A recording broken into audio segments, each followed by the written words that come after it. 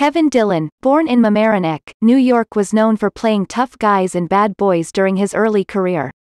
His first major role was Rooney, the bully in the brilliant, though much understated, film Heaven Help Us. Kevin has since made many memorable film and television appearances, most notably in Oliver Stone's Platoon and The Doors, in the World War II film A Midnight Clear, and in the cult classic The Blob. He was nominated for a Young Artist Award for his poignant performance opposite James Woods, Glenn Close and Mary Stuart Masterson in Immediate Family.